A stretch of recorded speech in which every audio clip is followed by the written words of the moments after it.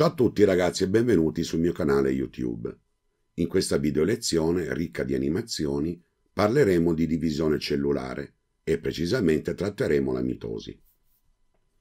Come sappiamo, la mitosi è un processo di divisione cellulare a carico di tutte le cellule somatiche del nostro organismo e delle cellule germinali immature, cioè gli spermatogoni e gli ovogoni.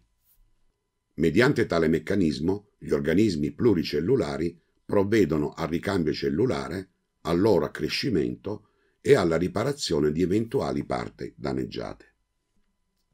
La mitosi è una successione di fasi altamente complesse e specializzate che consentono di trasmettere l'informazione genetica.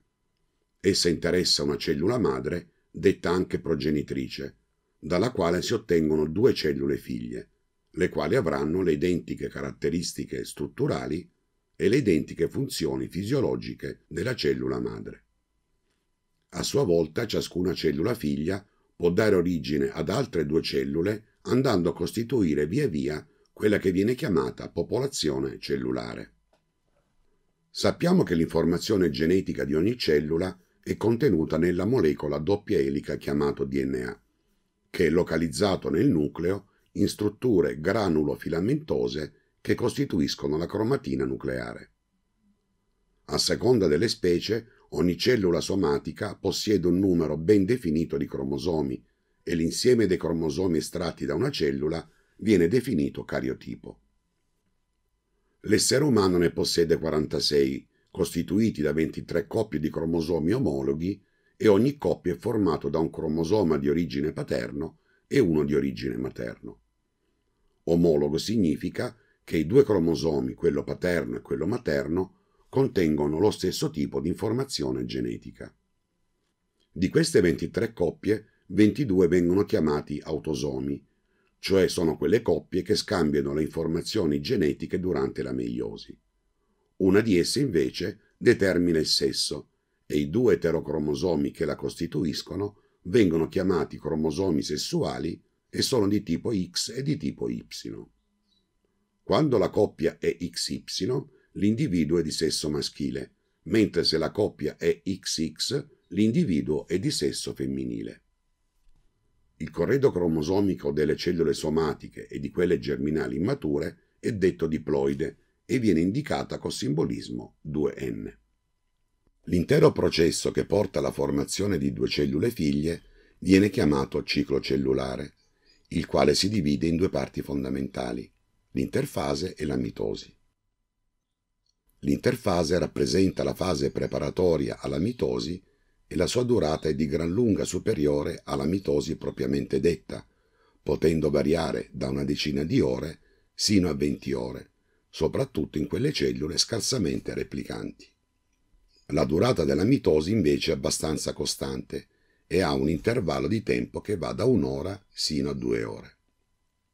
L'interfase rappresenta un periodo di intensa attività metabolica e sintetica, in quanto la cellula madre deve aumentare le proprie dimensioni, duplicare sia il DNA che tutte le strutture cellulari, le quali dovranno essere distribuite equamente alle due cellule figlie. L'interfase viene suddivisa convenzionalmente in 3 stadi chiamati fase G1, fase S e fase G2. La prima tappa o fase G1 è la fase più lunga del ciclo ed è altamente variabile a seconda del tipo cellulare. In questo periodo la cellula è metabolicamente attiva e cresce continuamente aumentando sia le sue dimensioni che il numero dei suoi organuli ed è interessata da un'intensa fase di sintesi di RNA e proteine, preparandosi alla duplicazione del DNA. Per tutta la durata della sottofase G1 i cromosomi non sono visibili come corpi compatti e distinti, perché formano un unico denso groviglio di filamenti. Dopo la fase G1, la cellula entra nella fase S, in cui avviene la duplicazione del DNA. Prima della fase S ogni cromosoma è costituito da un cromatidio, dopo la duplicazione è costituito da 2 cromatidi fratelli, uniti tra di loro da una struttura proteica chiamata centromero. La fase G2 si trova tra la fase S e la mitosi ed è relativamente corta. In questo periodo le cellule si predispongono per la suddivisione mitotica. Negli organismi adulti alcune cellule cessano del tutto la divisione cellulare, come per esempio quelle nervose, ed altre si dividono occasionalmente, ad esempio quando bisogna sostituire le cellule morte o a causa di lesioni. Queste cellule escono dalla fase G1 per entrare in uno stadio quiescente, cioè di riposo del ciclo chiamato G con 0, in cui rimangono metabolicamente attive ma non si dividono a meno che non siano stimolate da appositi segnali extracellulari. Nella maggior parte delle cellule, il coordinamento tra le diverse fasi del ciclo dipende da una serie di punti di controllo del ciclo cellulare, che impediscono l'entrata nella fase successiva del ciclo cellulare sino a che non siano stati completati gli eventi della fase precedente. Esistono numerosi checkpoint del ciclo cellulare chiamati punti di controllo del DNA, il cui compito è quello di assicurare che eventuali cromosomi danneggiati non siano replicati e trasmessi alle cellule figlie. I checkpoint del danno al DNA funzionano nelle fasi G1, S e G2. Un altro importante checkpoint del ciclo cellulare si verifica verso la fine della mitosi. Questo punto di controllo, chiamato punto di controllo dell'assemblaggio del fuso, regola l'allineamento dei cromosomi sul fuso mitotico, assicurando in tal modo che venga distribuito accuratamente alle cellule figlie un corredo cromosomico completo. Grazie a questo controllo, i cromosomi non si separano fino a che non sia stato organizzato un assetto cromosomico completo destinato ad ogni cellula figlia. Terminata la fase G2 inizia la mitosi vera e propria. Sebbene il processo sia continuo, esso viene convenzionalmente diviso in 5 fasi, tutte facilmente osservabili a microscopio ottico. In sequenza esse sono profase, prometafase, metafase, anafase e telofase. Al termine di quest'ultima avviene la citodieresi.